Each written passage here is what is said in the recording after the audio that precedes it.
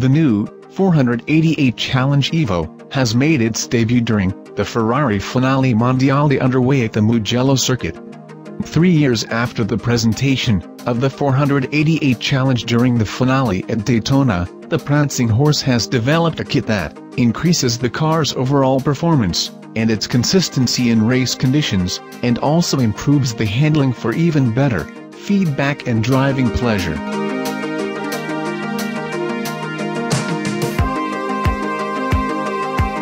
The aim of the Evo package is to maximize the synergy between aerodynamics and vehicle dynamics, that is the interaction between tires, balance of downforce and electronic controls.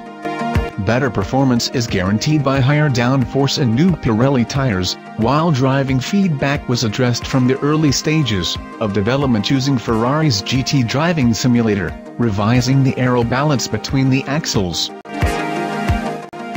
2. Improve turn-in and reduce understeer out of corners. In fact, the downforce over the front has been increased. The aerodynamic balance dialogues with the DIF3 and F1 TCS control systems based on the side slip control SSC, which offers new dedicated settings. The SSC concept, which is based on the estimation of the yaw angle, has been modified in view of the new levels of performance. This has made it possible to provide the control systems with a common language designed to maximize agility in cornering and traction on exit.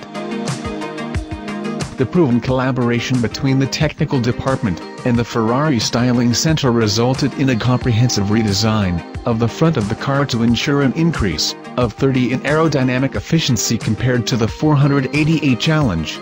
The length of the front overhang has been altered to boost overall downforce and optimize the balance. The profiles of the radiator grille intakes have been lengthened, and at the center of the bumper, a U-shaped intake feeds the front brakes and underlines the 488 Challenge Evo's sporty character. In the lower part of the bumper, a large splitter with turning vanes at the ends improves the control and direction of the airflow from the side vents. The sides of the bumper have been reproportioned by reducing the surface volume to allow the adoption of a second side flick, improving the quality of the airflow. The car thus has 50 more overall downforce than the current 488 Challenge.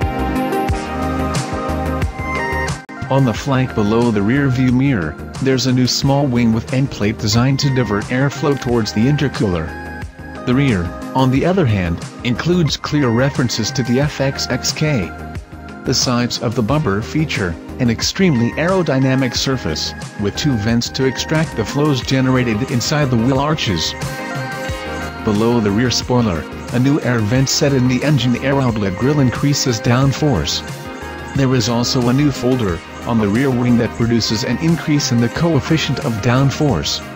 The 488 Challenge Evo introduces a first, for the Prancing Horse's one-make series, the option to modify the front downforce independently of the rear, so that the driver can set up the balance, without having to change the ride height.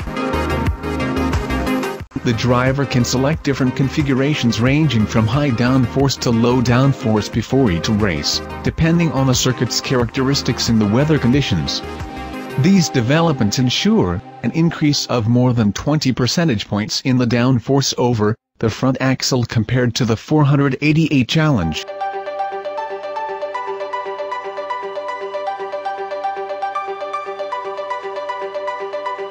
The braking system includes a number of innovations that maintain its performance over a race. In particular, there is a significant reduction in brake wear thanks to the adoption of a new front disc design and larger rear discs. New Pirelli tires, 275/675-19 front, and 315/705-19 rear, have also been introduced. During nigh on 7 months of development, the new tire was tested not only in the laboratory, but also on the new car at various European circuits, including Vallelunga, Mugello, Le Castellet, and Silverstone. As well as seeking to boost overall performance, these tires also ensure greater consistency in lap times during a long run session. The interior, with its decidedly racing character, features a conceptually different kind of steering wheel, developed from the experience gained with the FXXK Evo and the 488 GTE, which triumphed at the 24 Hours of Le Mans this year. The steering wheel with integrated paddle shift significantly improves ergonomics, so the driver can always keep their hands in an ideal position, bringing advantages in terms of visibility and control of the car systems. There is a new ABS management strategy incorporated in the Monettino.